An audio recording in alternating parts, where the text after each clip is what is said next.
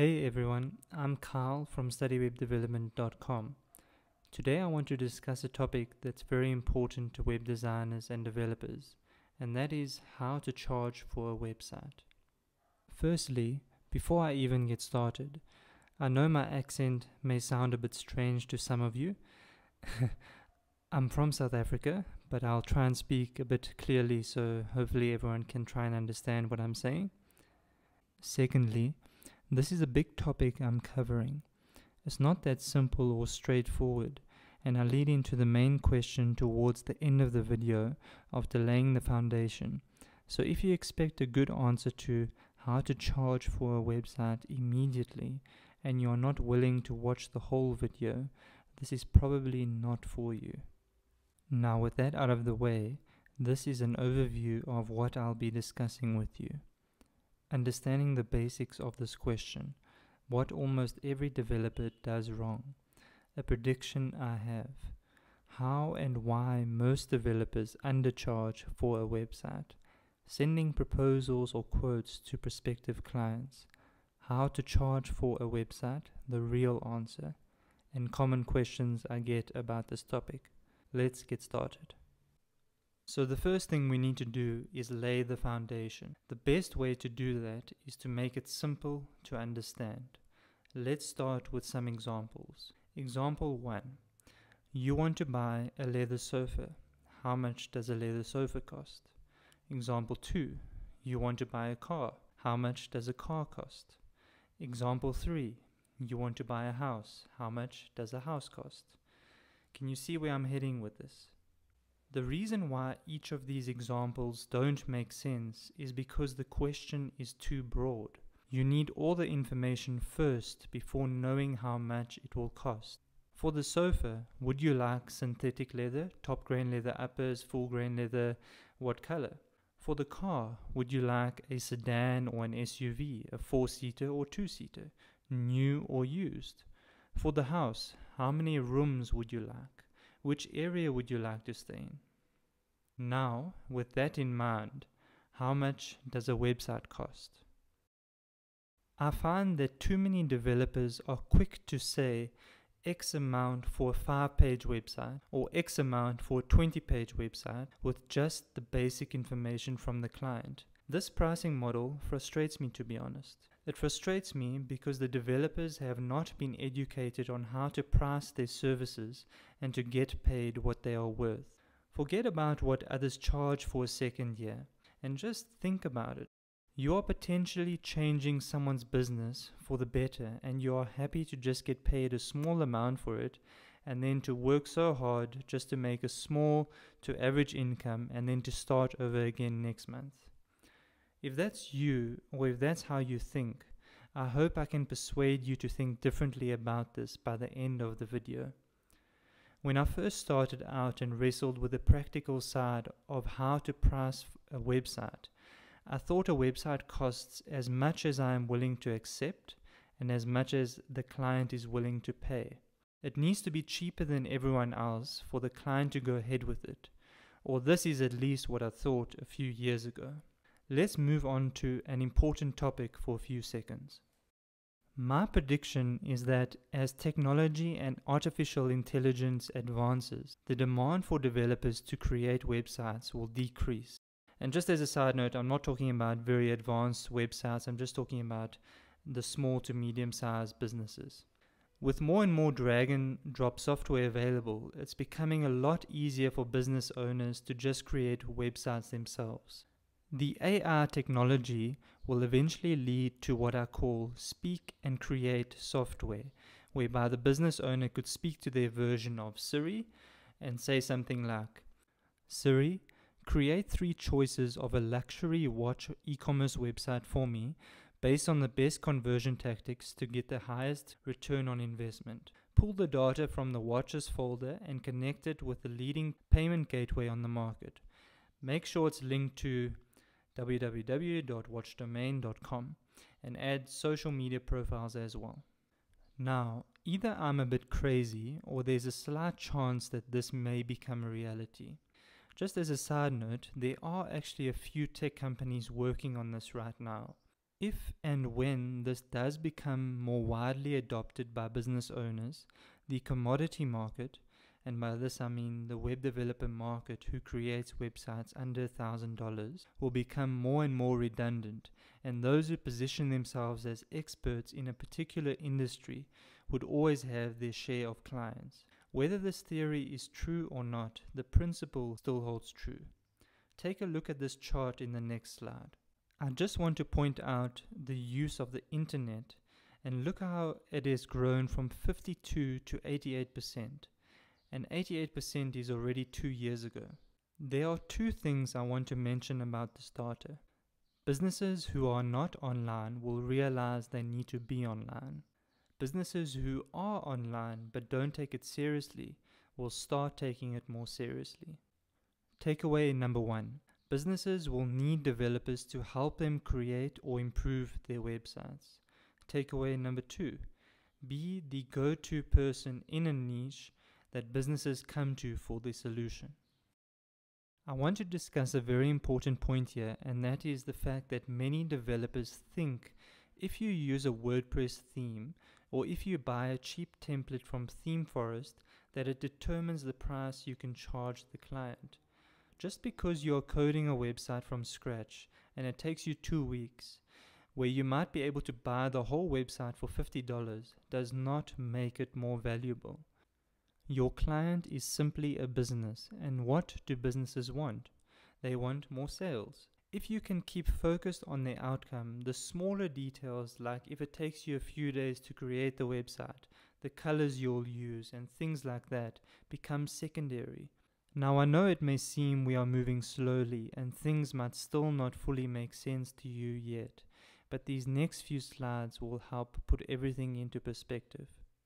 Let's move on to the fact that most developers undercharge for websites. Do you know that there are many people who charge $20K, $30K, $50K and upwards for websites? Have you ever thought about how they can close deals at that price? This is what they do differently. They don't position themselves as a commodity, but rather as an expert. They write winning proposals.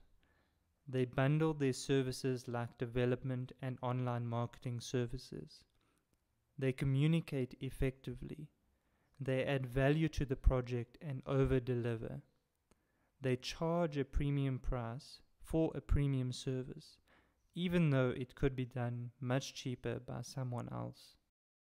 The next important thing to consider is a mindshift change. What you are selling is not a website.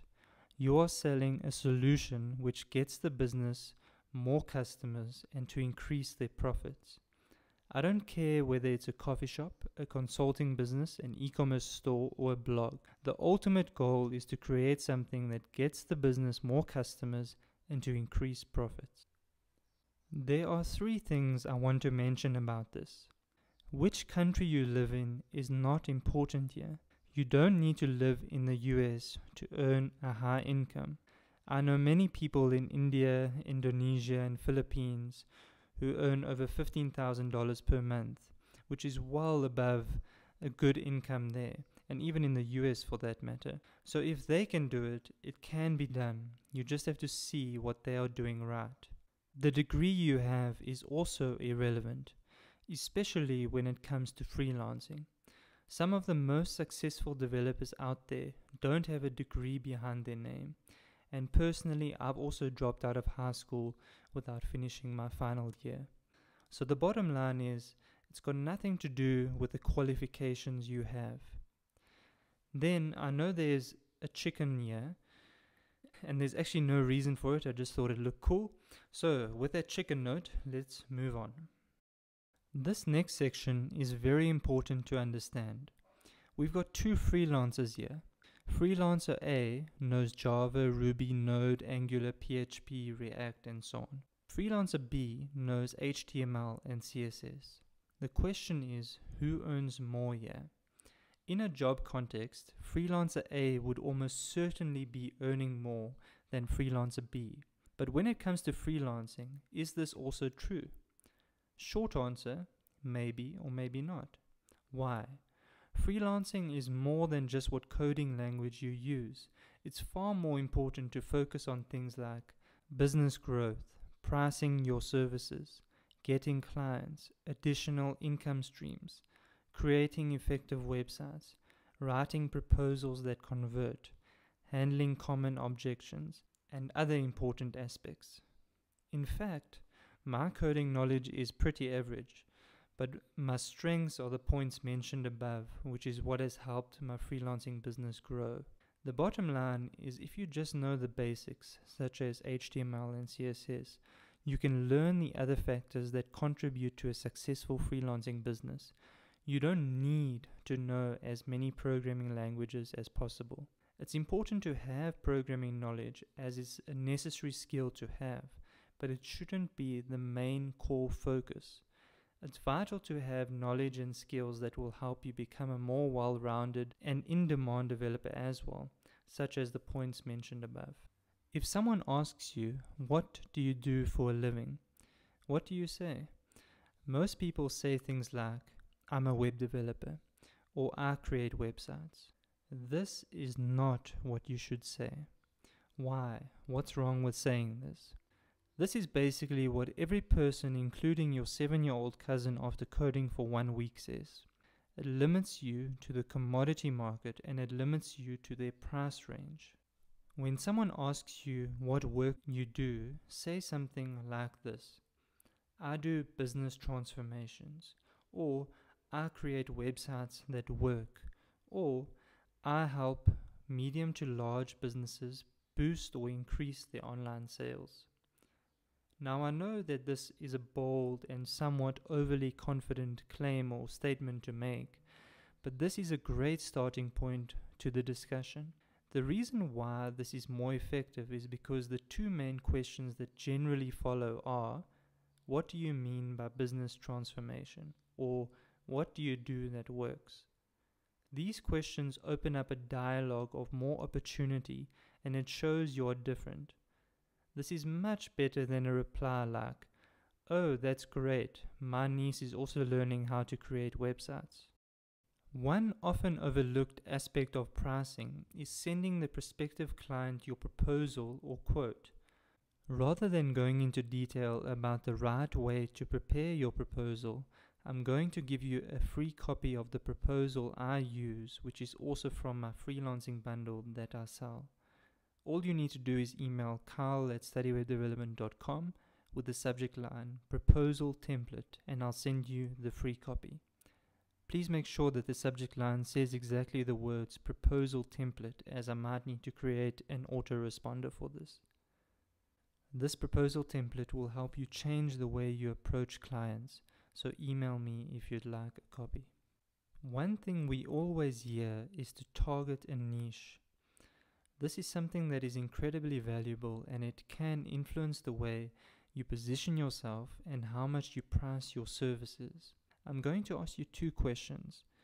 Do you want clients coming to you? Do you want to work less and earn more? If you answered yes to these questions, you need to do these 3 things. Number 1, find a niche.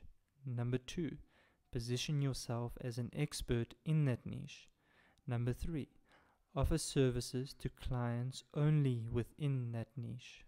Here is a practical example. I choose the niche chiropractors. I create a website all about chiropractors, the market as a whole, and what they could be doing to improve sales and get more clients. I then offer web development services, SEO, AdWords, and other digital marketing services only to the chiropractor niche. Now just picture for a second if this was you and you had to give a proposal to chiropractor companies from your business, let's say ChiroWeb USA, which is just a random business name, versus someone who just does websites for every single niche and industry out there and who can try and get any client coming their way. What do you think will happen? You will instantly be seen as a professional in the industry. You will close many more deals compared with someone who just does websites for everyone. You can charge a premium price. Because you know the industry well after doing a lot of research, You are able to create websites faster and offer the services quicker and more effectively compared with other developers. I know I've oversimplified it here, but I'm not talking fluff. This strategy works much more effectively than just doing websites for every niche out there. The reason I mention this is because this strategy directly affects how much you can charge for your projects, your conversion rate of getting clients, and the hours worked on the project. Now let's move on to the big question: how much to charge for a website? The main thing you need to do is to figure out how much the site is worth to the business and base your price off of this using the potential annual sales increase figure. Here is a practical example. Let's say a 3D printing business approached me and asked me how much I charge for a website. These are the steps I follow. Find out if the business has an existing website. Analyze their competitors and improve on what they are doing. See if the business has active AdWords campaigns. See how the business ranks on Google, in other words SEO. See if the business has social media profiles and how their engagement is. And the final two are the most important. Find out how much the average 3D printer costs. Find out how many printers the business sells every month on average. With this information, I'd be able to figure out if I can really make an improvement in the sales of this business, and I'd know exactly how much to charge for the project. So if the business sells an average of 10 3D printers every month at an average of $2,000 each, that equals a total of $20,000. After doing my investigation into the business and calculating that I could potentially increase sales by 30% each month, it then equals an extra 3 sales per month, or $6,000. You mention to the prospective client that you believe you could at least increase their sales by 3 extra printers per month. But even if you only work on 2 extra sales per month, it adds up to $48,000 per year. Therefore, charging the client $6,000 to $8,000 once off for the website to potentially increase their sales by almost $50,000 in 1 year is a no-brainer. You get paid a good amount and they see the potential value behind what you are doing. If this method is new to you, it may sound a bit confusing, or you may have a lot of practical questions running through your head. It's important to mention that what is different in this pricing approach is that you're talking the business owner's language, which is sales.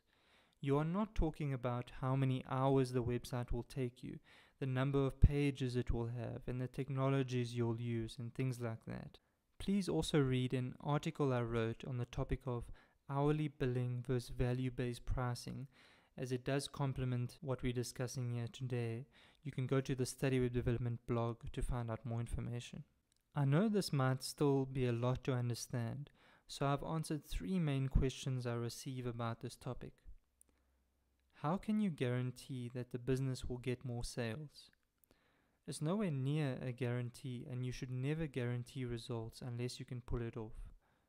So how can you be sure that the business will get more sales? The bottom line is that experience does help in knowing how you've helped previous clients with similar issues achieve success. But if you feel confident you can increase their sales, you need to use that confidence in your proposal. If you don't think you can increase their sales, don't take on the project. What if I only know how to make websites? Ideally, you should be combining your web development with digital marketing skills like SEO, AdWords, online advertisement, etc. to help the business achieve more sales. A good-looking website won't get more sales, but if you combine a conversion-centered website with effective marketing, this can equal more sales. And again, just to reiterate, I'm not talking about a full-time job or anything like that. I'm purely referring to freelancing, and generally with the focus being on web design or front end and offering services like that. In concluding, I want to mention that this is a big topic to discuss.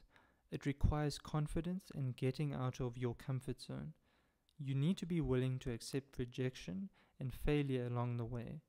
Please also feel free to comment below and ask me any questions or email me directly, and I'll provide more clarification where I can. And lastly, thank you for watching this video. I hope it has helped you better understand this topic.